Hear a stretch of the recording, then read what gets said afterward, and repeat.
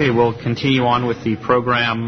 Next talk is we're back to the shorter talk format. Prospective comparison of posterior fossa exploration and radiosurgery as primary surgery for patients with typical trigeminal neuralgia, presented by Dr. Pollack. Thank you. I'd like to thank the organizers of this section for allowing me to present this paper, and to thank Kim Sherbo, a nurse within our group, who contacted patients to get the last outcomes and maximize our follow-up. Trigeminal neuralgia is well known to neurosurgeons.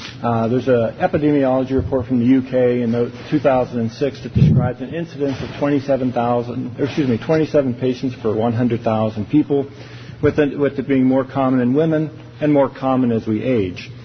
If we use various databases, we can estimate that there's about 8,000 surgeries per year performed within the United States for trigeminal neuralgia, and that the direct cost of these surgeries exceeds $100 million annually within the U.S.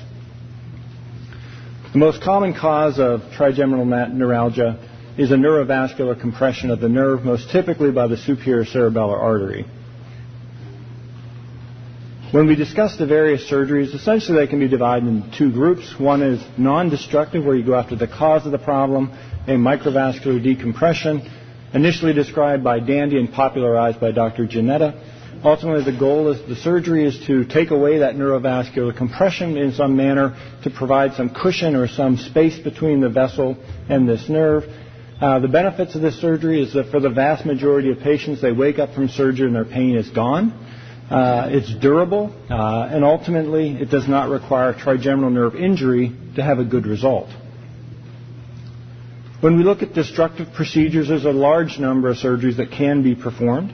Essentially, the goal at the level of the root or ganglion is some degree of nerve injury, and again, radiosurgery, glycerrhizotomy, balloon compression, ultimately leading up to a nerve section. But ultimately and historically, looking at the success of these surgeries, they pretty much go hand in hand with the degree of injury to the trigeminal system.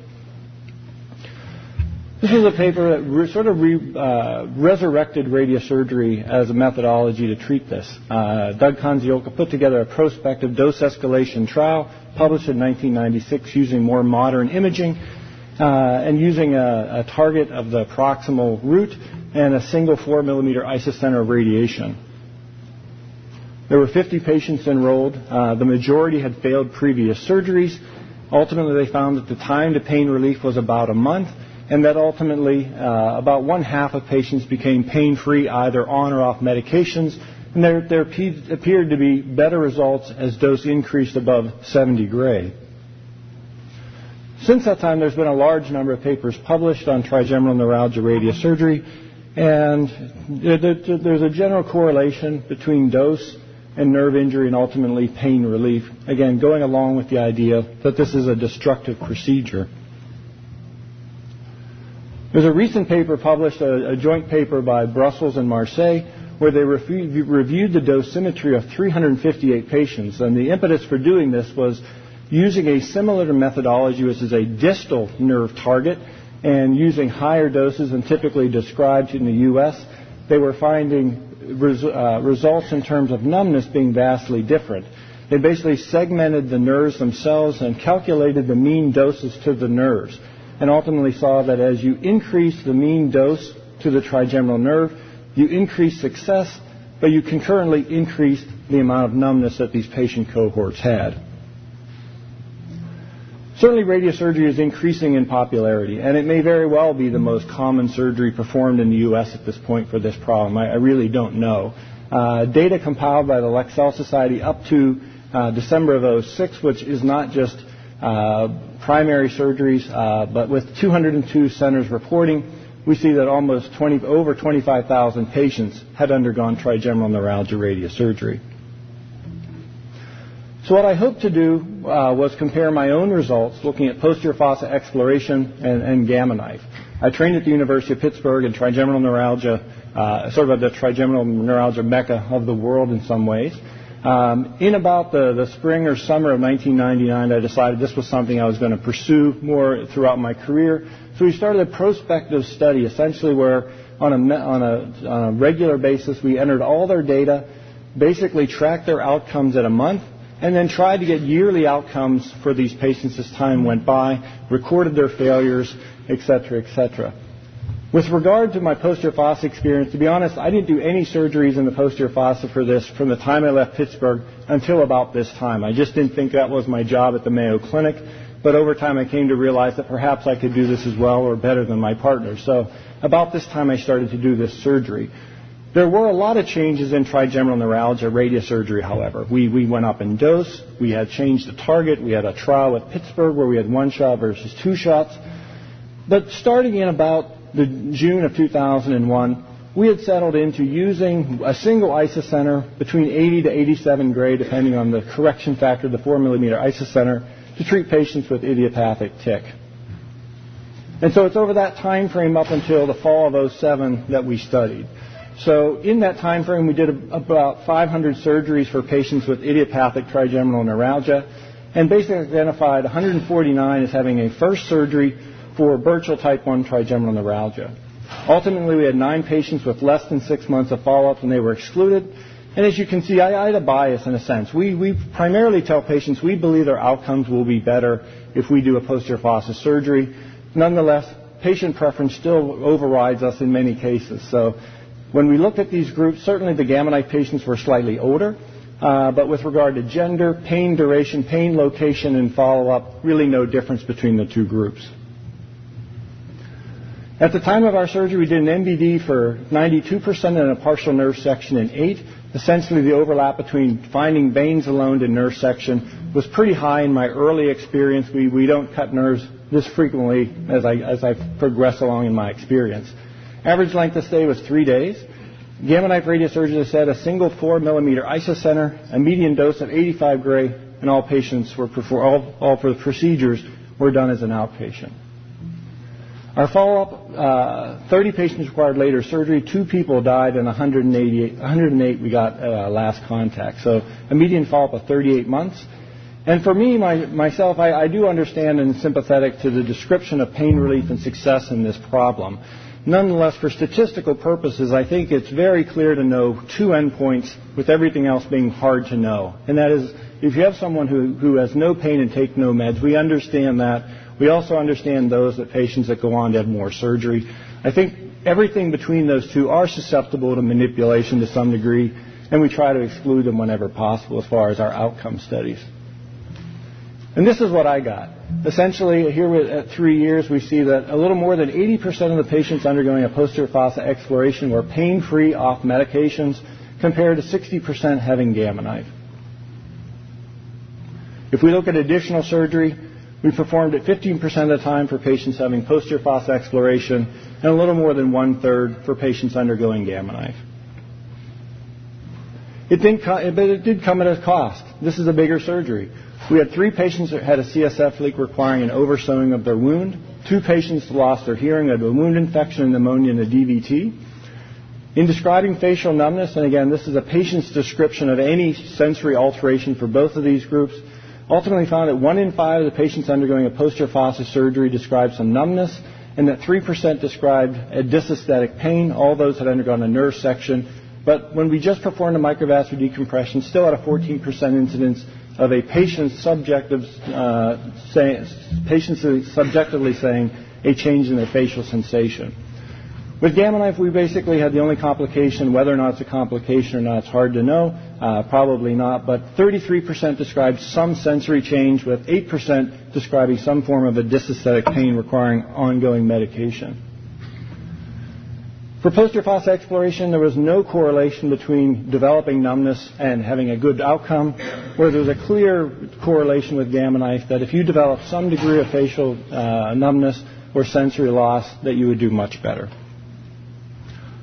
So in short, my conclusion was, at least in my hands, posterior fossa exploration is a more effective operation as a primary surgical option for patients with typical trigeminal neuralgia. Thank you very much.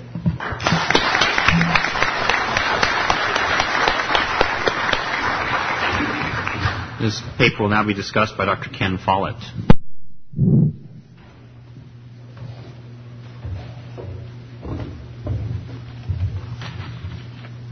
Well, thank you for the opportunity to provide a few comments regarding Dr. Pollack's study. He described a prospective series of individuals who underwent either posterior fossa exploration, which was predominantly microvascular decompression, or gamma knife radiosurgery for treatment of trigeminal neuralgia. There are a number of strengths to his study. This represents the experience of a single surgeon at a single center, which eliminates the variability that can be introduced with multi-center, multi-surgeon studies, which can include such issues as variations in patient selection criteria, surgeons' varying preferences for surgical technique, as well as which procedure to offer to individuals. This was a very relatively large population of patients. The few reports in the literature typically describe at best a few dozens of patients. So this is really one of the largest series that's been reported that compares these two approaches to management of trigeminal neuralgia. And the groups in the two arms were relatively well matched, with the exception of age, which Dr. Pollack mentioned. The radiosurgery patients were about 9 years older on average. Certainly we don't know what effect this might have in terms of influencing the outcomes. And the follow-up was relatively long. We've seen that in general the results tend to stabilize after a few years, so that the length of follow-up becomes important. And I think it's credible that he eliminated those individuals who had less than 6 months follow-up. The median follow-up of 38 months, I think, is better than most reports published in the literature. On the other hand, there are a few weaknesses with the study. This is not a randomized study, and the difficulty with lack of randomization is that a number of biases can be introduced into the study, both on the parts of the physicians as well as the patients. In general, patients will opt for whatever procedure the surgeon recommends, and oftentimes it can be the physicians can have very subtle ways of influencing patient decisions. For example, the way we couch description of a procedure can sway the patient toward or away from that surgery. Also, patients increasingly come to see us with thoughts regarding what procedure they want. They've been on the internet, they've talked to other individuals who've had one surgery or another, and oftentimes they've made up their minds what procedure they want before they arrive in our offices. These are the types of biases that can certainly affect the outcomes. It's important to keep in mind that the posterior fossa exploration group included a number of patients who had partial nerve section. They represented about 8% of the individuals in that arm. It's unclear what impact that has on the outcomes. Certainly we would expect that those individuals would tend to do fairly well. Finally, the follow-up was conducted by phone. That raises the possibility of inaccurate reporting by the patients. It's unlikely that patients would describe their degree of pain relief inaccurately, with the possible exception of an individual who is largely pain-free, may have rare flare-ups, and depending on the time of the follow-up call, if it's just before a flare-up, patient will say is pain-free. If it happens to come shortly after a flare-up, that will stick in his memory and will influence his response to the call. Certainly in assessing any trigeminal dysfunction, especially sensory disturbance, patients may be relatively unreliable in gauging the presence or extent of numbness. Despite the shortcomings, the overall strengths of this being a single center, single surgeon, large series of patients, really provides us a reasonable characterizations of outcomes of posterior fossa exploration and gamma knife radiosurgery for tick pain. The outcomes are similar to what's been reported in the literature previously, which shows that in general microvascular decompression has a higher likelihood of providing pain relief and provides a more durable response than radiosurgery. Should we take these data as an indictment against radiosurgery for treating tick pain? Well, I don't think so. It's important to keep in mind that we need to individualize treatment. We need to take into account such factors as patient demographic characteristics, age, comorbidities, complication rates, which in Dr. Pollack's series were about 8%. We need to consider patient preferences. They may not want an invasive procedure. They may not be able to devote time to post-op recovery.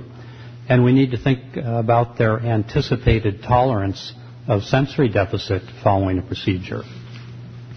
So I would suggest that rather than considering radiosurgery as inferior to posterior fossa exploration, which is the glass half empty, we ought to look at radiosurgery as the glass 53% full. It represents a relatively non-invasive treatment that has at least a 50% likelihood of providing good pain relief. Thank you.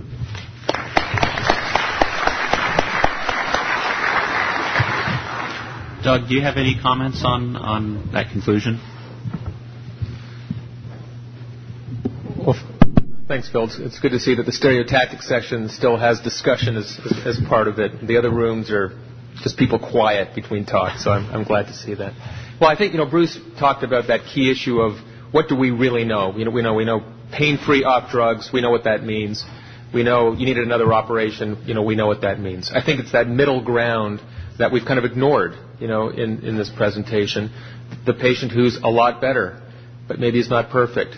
Remember, they've had it for 8 years, and so being a lot better can be a really good thing. Some of these people do not come off medicine after 8 years of Tegretol. Tegretol is a vitamin in their life, and when it gets down to one pill a day, it's I'm taking my multivitamin, my Centrum Silver, my Tegretol, and that's just part of my life. So I think we need really quality of life, activities of daily living assessments in this disease, because this is such a terrible pain problem. It affects people in so many different ways. It's not just about those two endpoints. Thank you very much.